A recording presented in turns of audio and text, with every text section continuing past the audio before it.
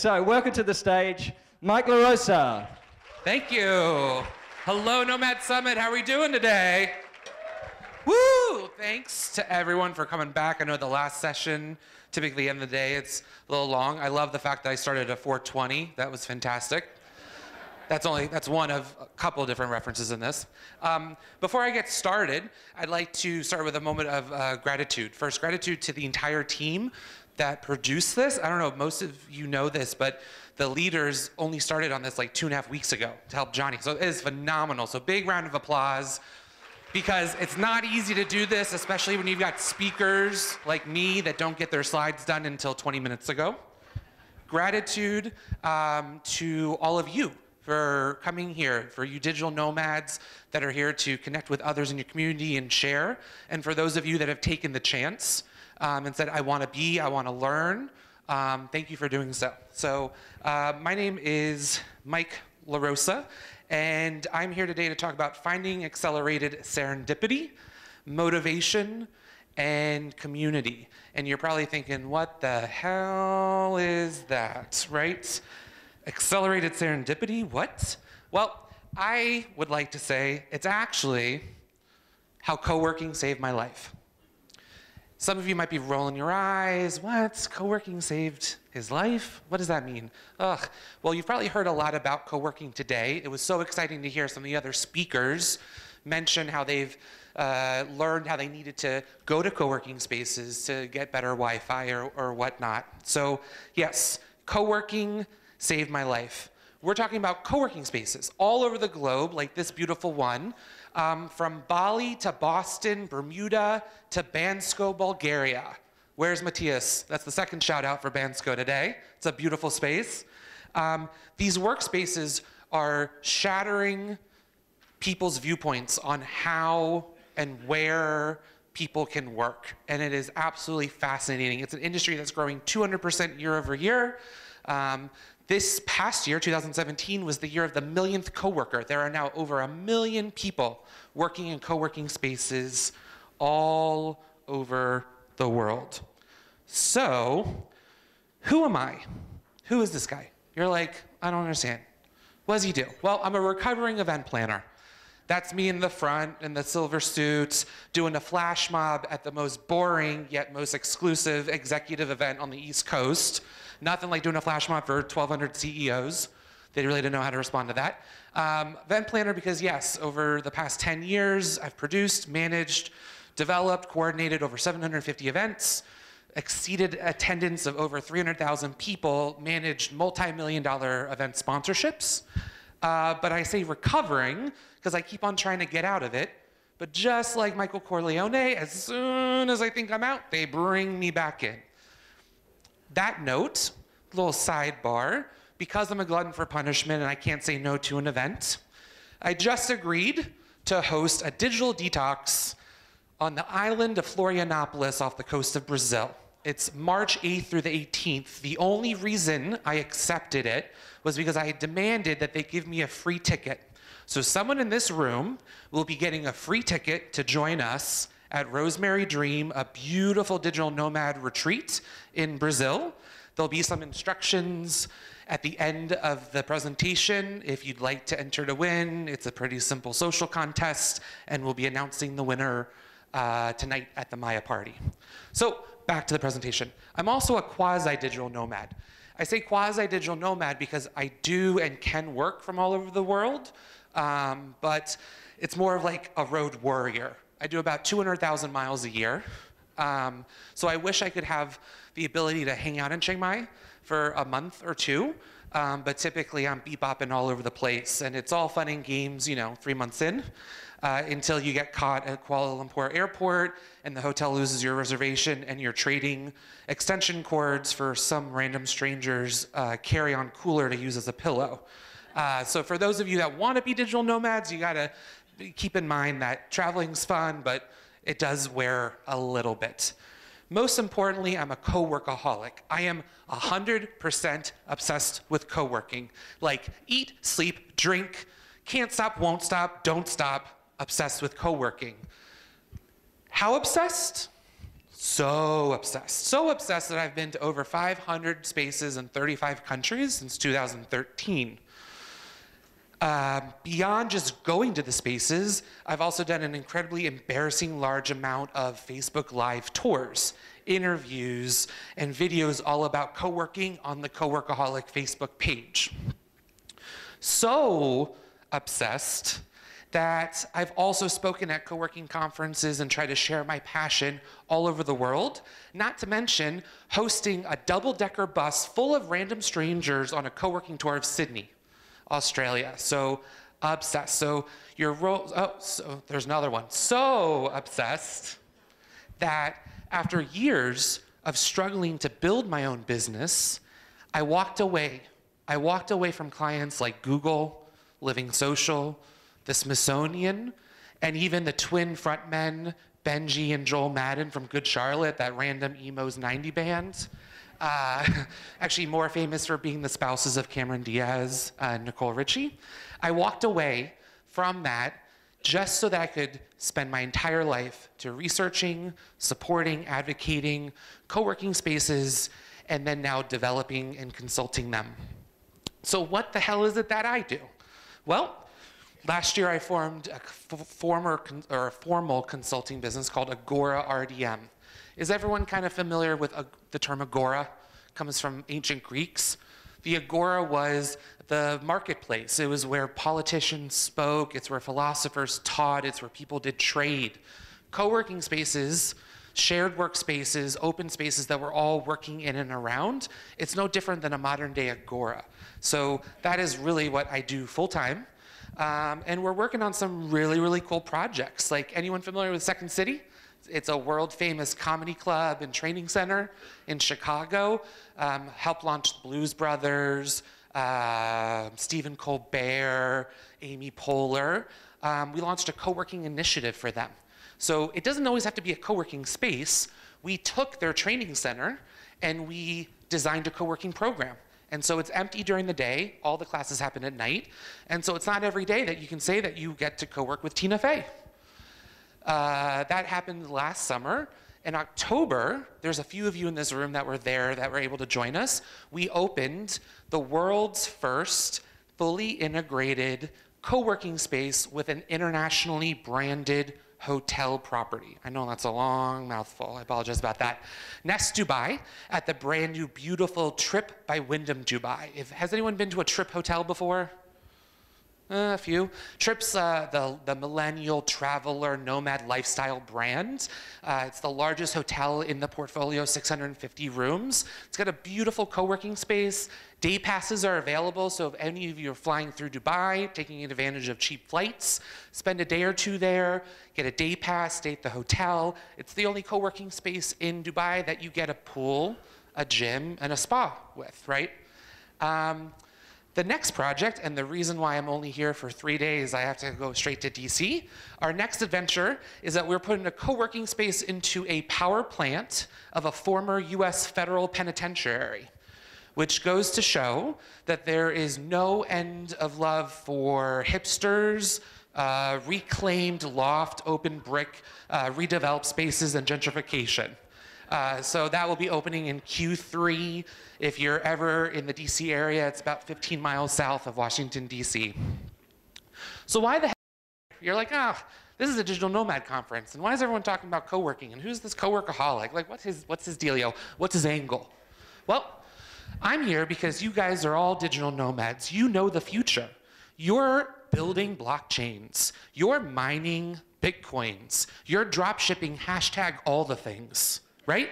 You are crushing it poolside with your laptop, right? But do you know about co-working?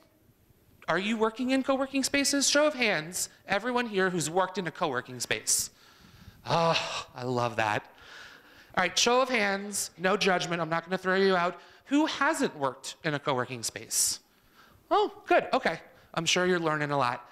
Last, show of hands, who didn't even know what co-working was before they got here? A few, okay, awesome. That's great. So I say that, no, I mean, listen, no, the majority of the room, So I'm not obsessed with co-working because of hip, sexy, cool workspaces with like, totally stereotypical entrepreneurial quotes.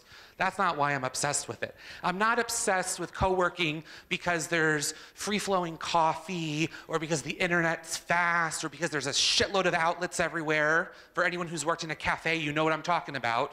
Fighting for outlets. There's a reason I don't leave home without an 8-foot extension cord with 3 outlets on the end of it. I'm also not obsessed with co-working spaces because of all the really cool flavored water, although this is the fucking coolest one I've ever seen. Look, the water automatically fills it up. So if anyone's in US pre-clearance at Dublin Airport, you want to go check that out. It's the best. I never drank so much water in my entire life. I'm obsessed with co-working because it woke me up. It didn't just wake me up, it knocked me in the face, drop kicked me across the fucking room. It taught me more than 12 years of private education, 7+ years of flailing through college trying to get an event management degree, and countless hours of therapy. Co-working saved my life because it woke me up and it led me to an awareness that I'm sure many of you have already kind of reached, not to sound too Oprah-y, living your best life. There's some of you that might be going through it right now, and there's some of you who might not even be there yet. And so that's why I'm here today. I'm trying to kind of let you learn from my fuck-ups, and I'm so glad I went after Virginia because basically everything Virginia did was amazing, right? Leaving the door open, leaving a job where they'll always want her back, yada, yada, yada. Polar opposite. Polar opposite. Well, my life hasn't always been puppies and rainbows and Fortune 100 clients and business class tickets, or in my case, unicorns and Ferraris. It's been pretty rough. So who here has quit a job that they liked? Very much like Virginia. I'm so glad that we got to do our presentation test yesterday. Who here has quit a job they liked or a job that they loved? It was awesome. Who here has quit a job that they absolutely hated? Awesome. Who here has quit a phenomenal, awesome, great job to take a horrible, really bad job only to realize days in they totally fucked up? Awesome. How many? Stand up, please. Please? Oh, yay. Give them a big round of applause. They're owning their truth. So I can beat you all. You guys did it. I did it not once, not twice, three times. 3 times. Why did I do that? I didn't do it because my life was bad. I did it because, worse than bad, my life was fine. My life was fine. It was fucked up, insecure, neurotic, and emotional. And it led me to start this horrible cycle that actually started when I was a little kid. Now, those of you in the room that know me really, really well, you'll be like, LaRosa's still a little neurotic, he's still a little emotional. But for being a gay Italian Catholic only child, getting the first 2 done before the age of 30, I mean, that's a real accomplishment. So, we're all works in progress, don't judge. It led me to 3 specific emotions and feelings that I couldn't get myself out of. It left me restless, frustrated, and resentful. And so I'm assuming that being in a room of almost 500 digital nomads, or people who want to be digital nomads, people I met yesterday that said, I just quit my job, I booked a ticket to Chiang Mai, I got 5 months until I gotta figure out what the fuck I gotta do. I'm assuming you can probably maybe connect here, right? Restless because I don't know where my next paycheck's gonna come. I got 5 months to make this work. How the fuck's that gonna happen? Or I don't know where I'm gonna go next. Or, oh, I didn't, figure out how to do my visa run properly, so I just got hauled off a plane in Indonesia, and I don't know if I'm ever gonna get out. True story. Frustrated because owning a business is hard enough, right? Owning a business while you're location independent, even harder. Owning a business when you're location independent and you're in a country where you don't speak the language and you don't know anyone, it's fucking impossible. Like, you'll be sitting there and being like, those bitches on Instagram lied. And that leads me to the third one, resentment. Because you'll love this photo. We live in a world where we can work from anywhere. We live in a world where there's people in this room I talk to on a daily basis, and we're all in all fucking corners of the globe thanks to Facebook Messenger. But because of that, we're also living in a world, and those of us that are in the digital nomad or globetrotter like sphere, we're living in a news feed, right? I mean, there's now studies that are saying that there's depression amongst people that they get from being obsessed with social media, right? I mean, there's some major issues. I don't know if any of you are keeping track of what's going on back home from the US. There are some issues, right? There's resentment because you're like, oh, I'm not crushing it like the other person's crushing it. Do you know, I don't know if you can find me in this photo. Do you know when people like fucking hated me? They were like, what the I was like, yeah, I was working during that trip. It was great, taking conference calls, right? Resentment builds. The problem started way back when I was a little kid. I was always really impatient. I got things really, really fast, but I only comprehended 85% of them, and I would dive in really quick, and I expected everyone else around me to follow ahead, right? I was 5, 10, 20 steps ahead. Like, I wanted the promotions faster. I wanted people in my life to be faster. I'd go on a first date, and I left. I was planning a wedding, right?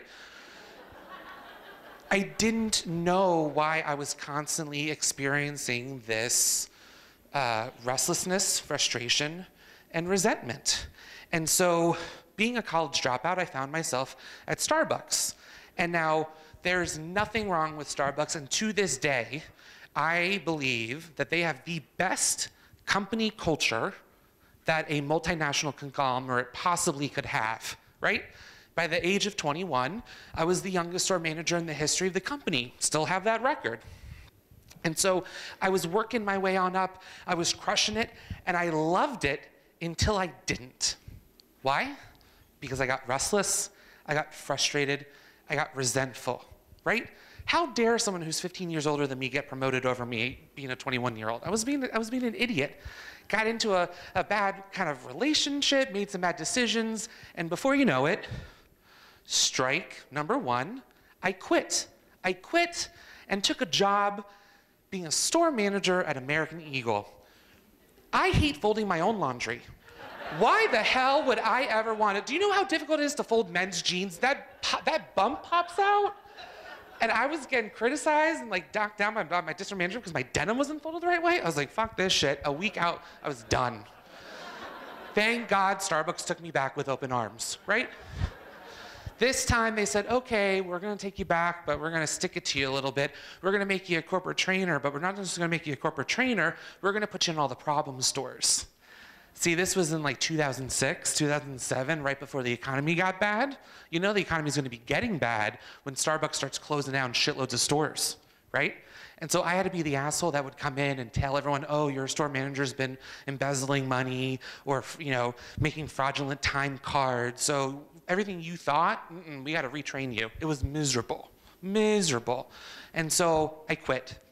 But this wasn't strike two, not yet. I quit for the job of a lifetime.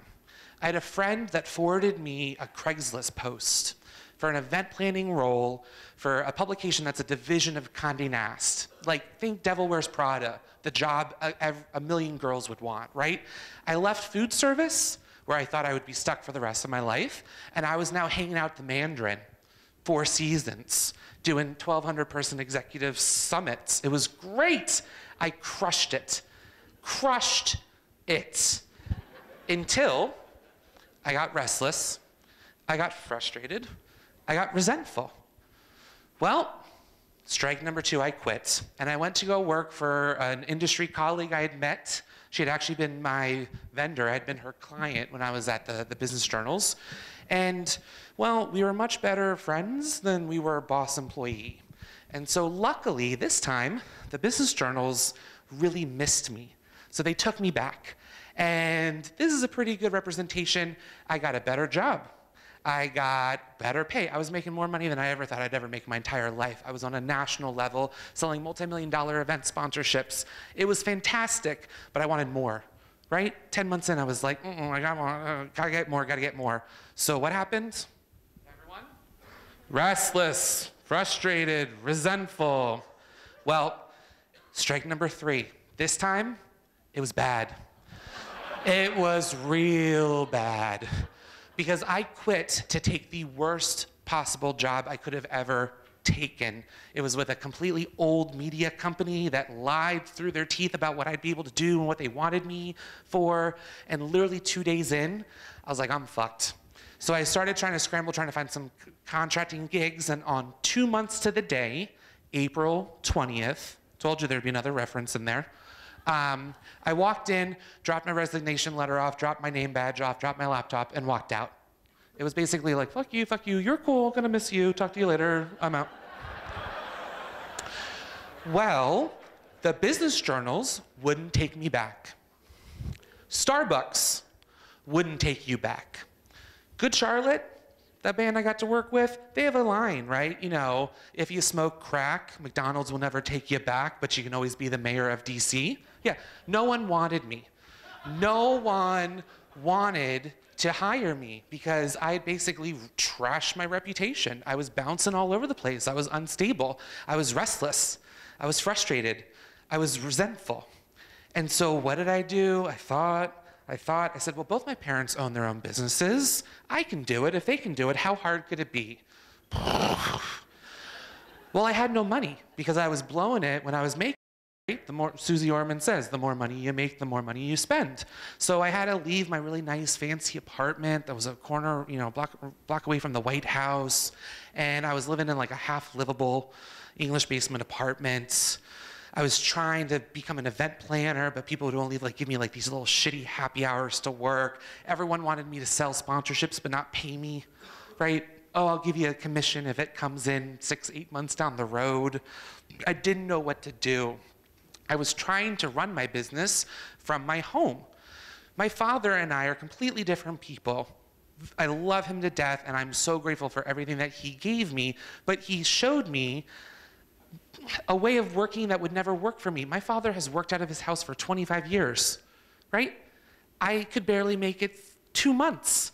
I gained 40 pounds. I would watch all 4 hours of the Today Show. No one should watch all 4 hours of the Today Show. I wasn't out networking. I didn't realize how much I needed that community engagement. I didn't know how much I like thrived on working with employees. Well, it got even worse because I was broke. So I sold my car. Oh, I'm gonna get a moped. I'm gonna be hip and cool and save money. Well, 2 weeks after I got my first legitimate client, boom. Got hit by an 82-year-old Sunday driver that didn't think he hit anything and drove off. Lost half my hearing in my right ear, couldn't really work, was kind of fucked up. Let's also talk about, you know, the guy I was dating who turned out to be a sociopath con artist who stole my identity off the medical paperwork that was sitting on my kitchen table and trashed my credit.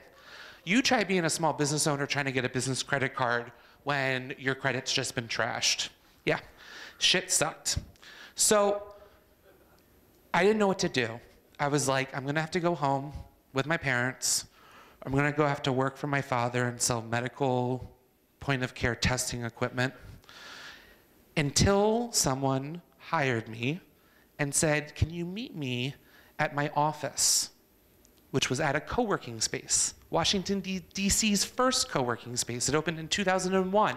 It was called Affinity Lab. It was before the time co-working even existed. It wasn't a term. It was a bunch of fucking Burning Man people. They called it an entrepreneurial dream space. The business plan was fucked. They were running out of money. It was a hot mess. But I walked in and I couldn't believe. I was like, oh, wait a minute. I thought co-working spaces were for startups. I thought you had to be like a wannabe unicorn trying to get $1 billion valuation. And what I realized was that everyone that was in this room, they cared about me. They talked to me at the coffee machine. They'd be like, oh, I just heard you on the phone. Have you thought about pitching your business like this? They engaged with me like no one would ever engage with any of us in a cafe, right?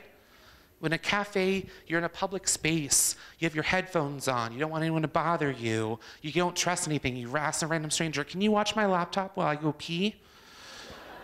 At a co-working space, I found accelerated serendipity.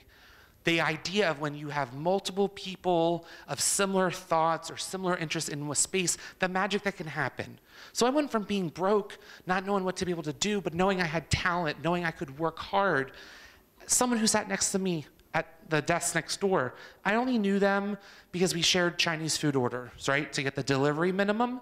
They overheard me on the phone and they said, actually, we're a legitimate internet radio station, you know, the #1 listened to in the world. Our investor wants to talk to you. Can you hop on a Skype call tomorrow? Sure, yeah, hop on the call. It was Benji fucking Madden, Benji and Joel. Within 3 days, I was working for them. They were flying me to LA. We were hanging out at the Soho house. I was like, are you fucking kidding me? I didn't spend a single dollar doing business development. I didn't spend a single dollar going to a marketing networking events. But because they knew me, because they trusted me, because they liked me, they gave me that chance. Took that chance, landed the Smithsonian. Took that chance, landed the Google, the big Google. Like, it happened because I was in a space, right? Motivated. I was motivated because I was so broke when I first started going there, I traded out a desk membership to work the front desk. So now I had to get out of my bed every day. I had to walk by the gym to go to the co-working space, right? I had a reason to go. I also knew that if I was sitting at my computer and I was goofing off on Facebook, people would be looking at me, judging me. So I was more productive, right? Accelerated serendipity, motivation, basically community. I was engaged with others and I felt like I was part of something bigger and wanted to help them as much as they wanted to help me. So you're thinking, okay, we've heard your life story. Get on with it. So basically, these are tips, tricks, reasons why you need co-working, et cetera, et cetera. #1, don't take Wi-Fi outlets or a professional productive space for granted. You're talking to a former Starbucks store manager. They don't want you there for 3-4 hours when you buy a tall fucking cup of coffee. They don't want you there. That's why I'm playing my music so loud. Get a clue, right? The Wi-Fi is not always great, and it's not private, so, you know, or not secured all the time. Outlets, there's not that many of them. That's intentional. I can't tell you how many times I've thought, oh, I'm gonna go to this cafe in between meetings because there's not a co-working space, whatever. I'm gonna get so much done. You walk in, the milk's screaming because they haven't properly aerated the milk correctly. There's little kids crying. They're playing like some Michael Bublé song. Not good. Next, anyone can Google search for local co-working. The next slide, I promise you, is not a sponsored slide. It's not a professionally paid endorsement affiliate marketing slide. It's the goddamn honest truth. You can Google search co-working spaces, or you can just go to coworker.com. Coworker.com, the best resource for co-working spaces. Before you even think about where you're going, if you think you're going to a city, go on fucking coworker.com.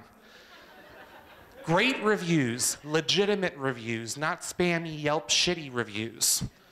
Also, free day passes. Hello, that's a no-brainer. A free day pass for each space you want to go to. Next, co-working spaces are more than just fast Wi-Fi, flowing coffee, and plentiful outlets. They're dynamic and engaging communities full of people just like you. Once again, accelerated serendipity, motivation, community. They provide these 3 things. Now, I saw an interesting TED Talk the other day, and the woman was sharing about how there was a study that researched the impact of different habits on lifespan, right? And so shockingly, the bottom third, there were 7 main factors. The bottom third or fourth one was losing weight. I'm like, oh, thank God, okay.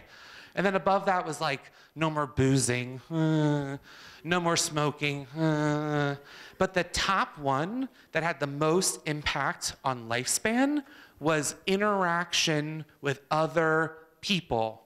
We are social beings. We are social animals. We thrive on interaction.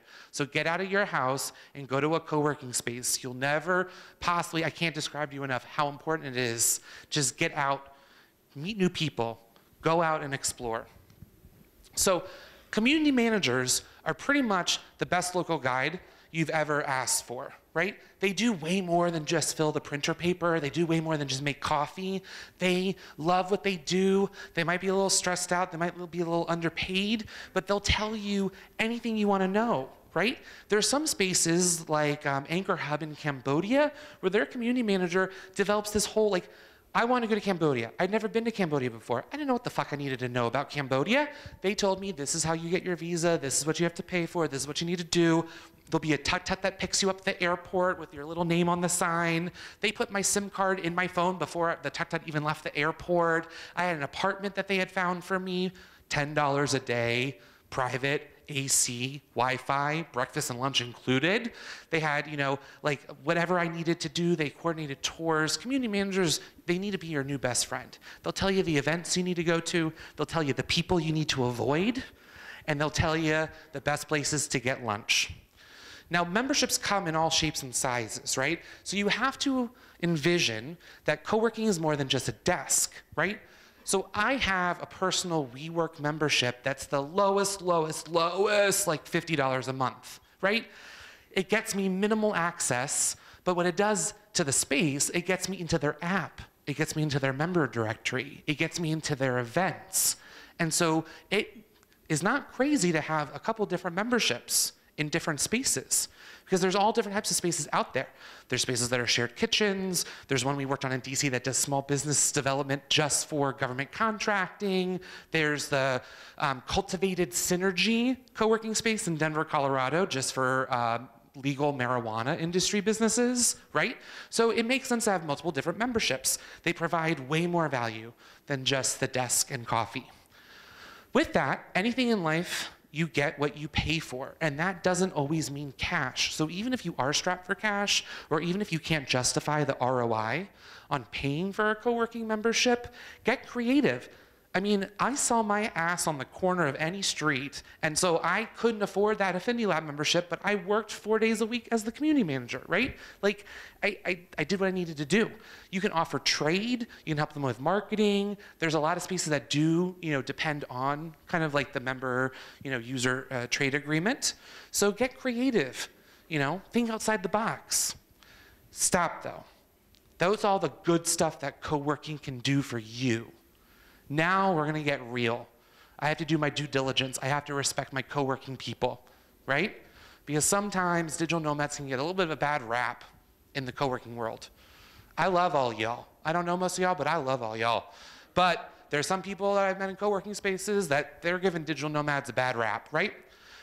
As with any community, you get what you put into it. Don't be that guy.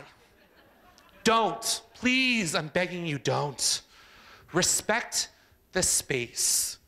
First and foremost, dirty coffee mugs in the sink when there's an empty dishwasher. I don't know if you can read that, it's Liam Neeson. If you leave dishes in the sink, but the dishwasher's empty, I will find you. Old Girl Scout motto, leave the place cleaner than you found it. Respect the space. Secondly, loud talking. Oh my God, did you know that there was a scientific study that's proved that it's more distracting to hear a one-sided conversation someone's having on the telephone than it is to hear a conversation with two people in the same room?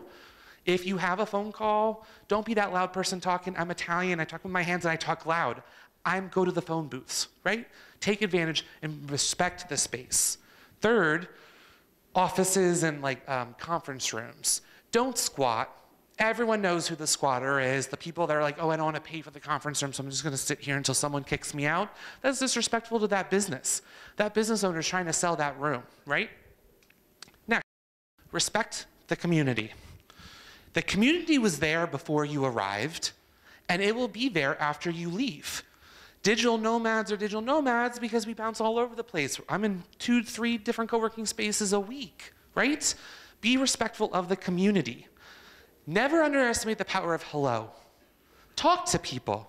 Take your headphones off. When you go to get some coffee, your laptop that's sitting on the desk isn't gonna get stolen.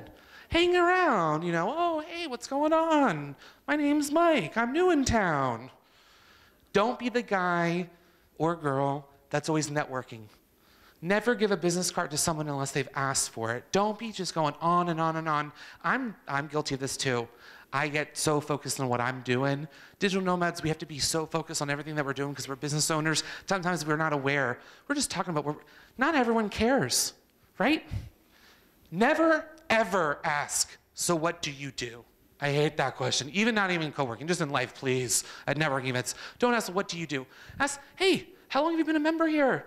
Get a dialogue, try another question. Or even better, and this is one that Matthias from Bankso always gets me to, reminds me is important. I didn't bring my lunch.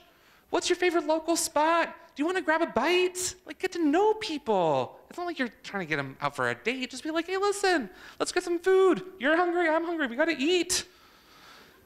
Remember, intention. Intention's really important in all things in life.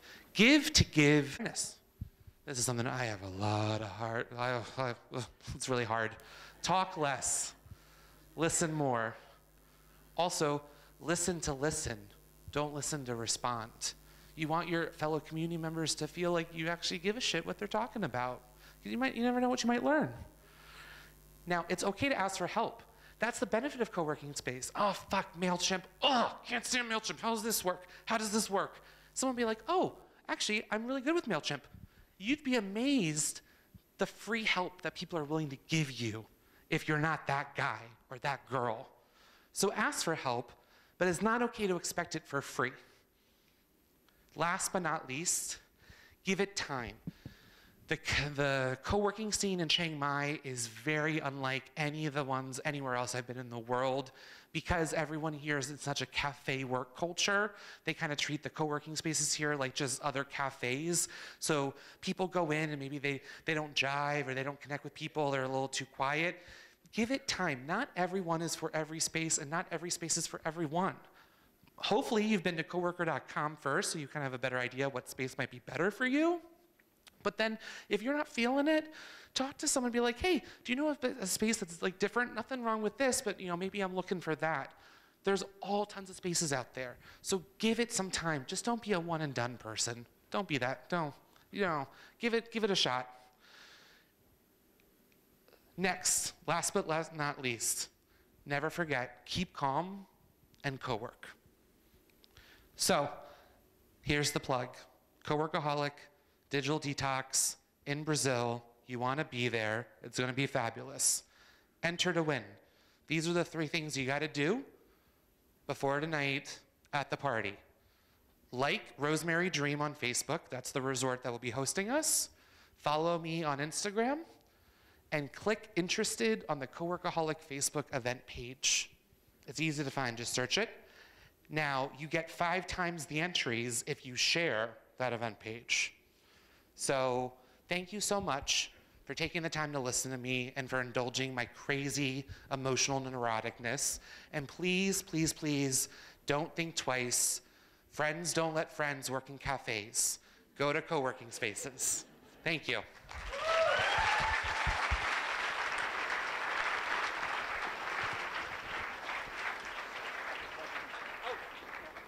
Has anyone got any questions for Mike? Anybody? Oh, okay.